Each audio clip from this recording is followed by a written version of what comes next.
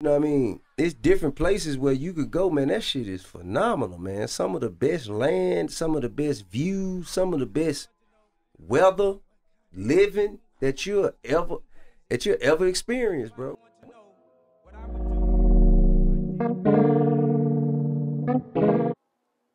Yo, what up, One Coalition? Yo, I hope everybody having a blessed day. Um, it's been a little minute since I made a video, but I want to salute to all my subscribers who've been day one riders, day one supporters. You know what I'm saying? Those of you who email me, those of you who shoot shit to me and all that shit, man. Yo, I appreciate y'all, man. Hey, look, I want to make this video right here to let y'all know that I'm gonna start a new channel. So I'm going to broaden my horizons and actually like talk to a bigger base of people, because it seems like, you know what I'm saying, I'm stuck in a box, you know what I'm saying? And it seems like um, my videos only going to touch those of you who understand. And I want to go to another place. I want to touch the youth. I want to touch the other people who don't even know anything about an FBA or Tariq Nasheed. I want to jump onto that because I got shit to give to them too as well. So when I start that channel, I'm going to drop it. So those of you who are interested in touching into other things, and when I say other things, I mean like as far as like politics, just different things that black people go through in life, you know what I'm saying? And I'm gonna speak on like street shit and all that stuff too, you know what I'm saying? Because that shit needs to be spoken about, but I'm not coming in a stupid way or to tap into ignorant people, because I know it's a lot of YouTube channels out here that really like cater to the bullshit, cater to the violence and all that shit to get views. My shit is going to be authentic, real. I'm never going to speak on anything that I don't know about or that I haven't experienced within myself. You know what I'm saying? And my main purpose is to make my people better and unite my people. I'm a Pan-Africanist, and I am a rebellious Pan-Africanist. Like, I go crazy behind this shit. Like, I'm not going to be stuck in a box. I'm going to really, like, go to the furthest extent to get my people to understand that we are African people. We are African people. We are not Americans. We are not none of that shit. Once you have melanin in your skin, you're African people regardless of where you came from. And I'm going to stand on that, and I know there's a lot of people who really agree with that too. So I'm just letting y'all know, you know what I'm saying? Just stay tuned. When I make the channel, I'm going to drop info in this channel right here.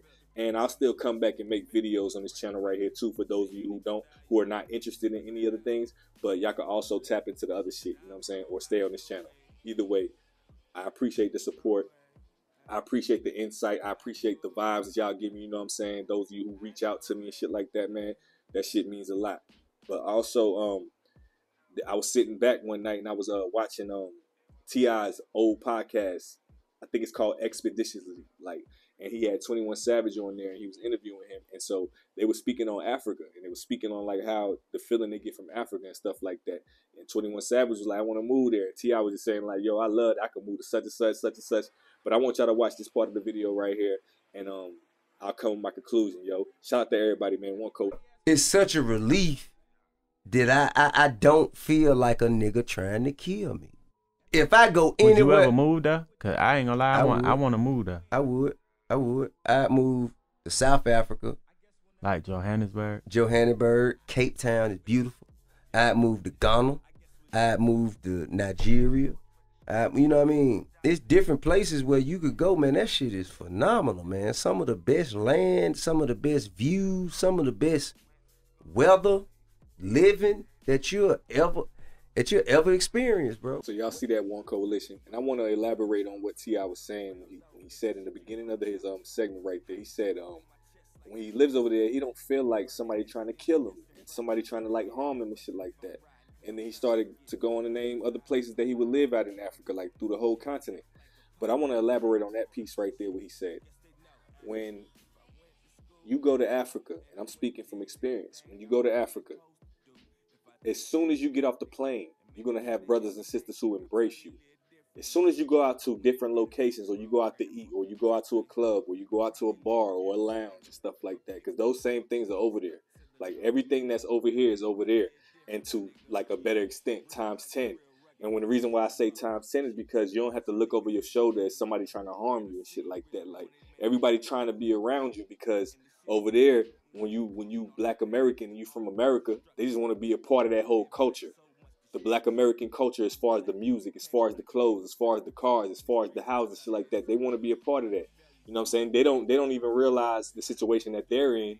They looking at our situation over here and wanting to be a part of this whole thing. Like American culture, Black American culture influences culture all over the world. Like, you know what I'm saying? Like they dictate shit all over the world. And that's why the Europeans are able to make as much money off of our culture than we can ever fathom or ever think about. And we're still stuck in that bubble, and we don't open our eyes and realize what we can do as a people. We sit back and we think that the little things that we have right now, we should glorify them. Hell no.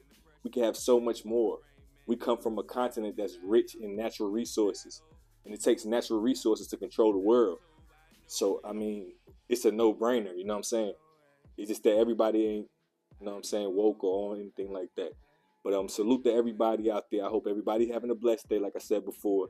And those of you who support the channel, continue to support the channel. Let's go, man. One coalition. Prolific, so gifted.